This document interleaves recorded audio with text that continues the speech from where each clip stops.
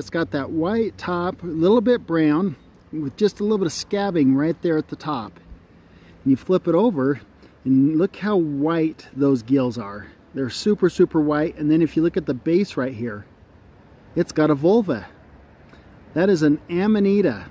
And I'm not sure exactly which Amanita it is. It looks like, I mean, it's got a lot of the characteristics of a death cap, which is which can kill you if this isn't a death cap. I'm guessing that there are some people who would argue that this is an Amanita pantherina. But regardless, it is an Amanita. It's got some pretty serious toxins that are in it.